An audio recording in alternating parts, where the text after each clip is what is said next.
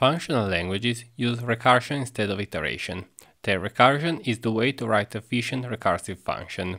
Can we take advantage of it in common Lisp? Let's start by discussing what is tail recursion. A function is recursive if in its body it calls itself. A classical example is the factorial, which can easily be expressed using recursion.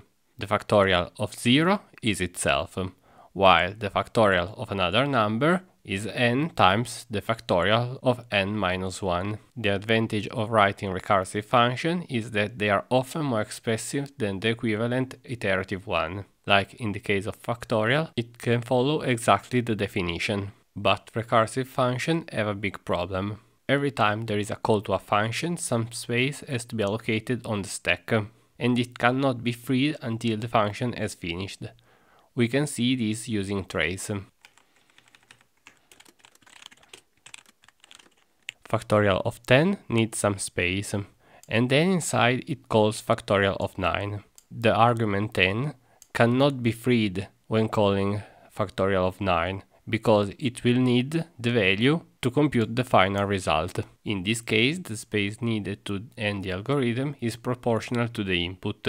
In functional languages, recursion is used instead of iteration, because iteration needs mutation, while recursion can be done using only constants in the lexical scope. That is, local variable can be considered constants, as it happens for the n in the factorial function. We never change the value of n. If it is so important, there must be a way to make our algorithm more efficient.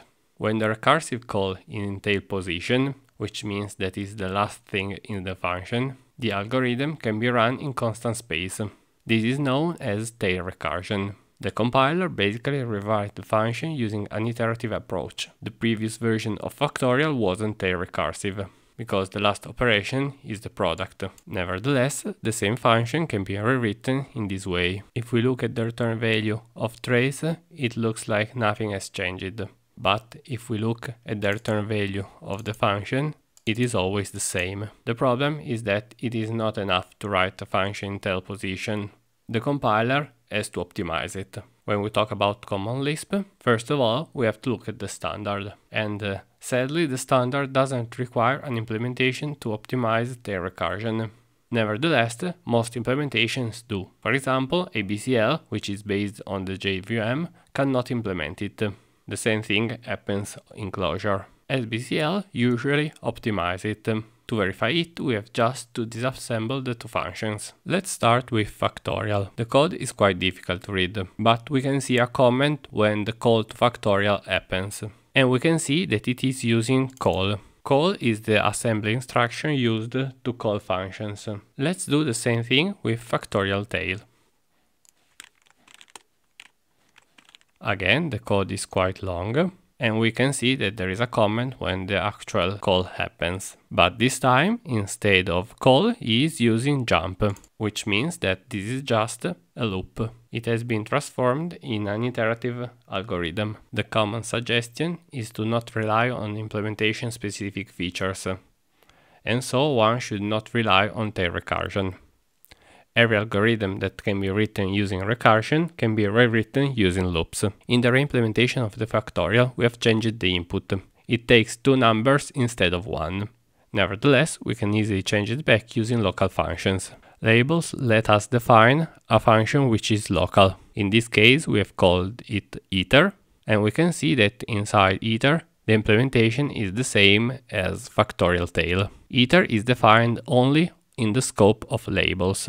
Thus, we will call factorial, which will call iter with the right parameters. The result is that from the outside, factorial looks the same as the first implementation. An alternative approach is, instead of using labels, to use an optional parameter. This way, the user of the function has to provide only n, and accumulator takes the default value, while in the recursive call, we pass the right value to the accumulator. For those that are used to a functional style, they can use tail recursion with known implementation that usually optimize it, like SBCL. Nevertheless, the suggested way is to do without tail recursion and use iteration construct directly. Let me know in the comment if you liked the video, leave a like and subscribe.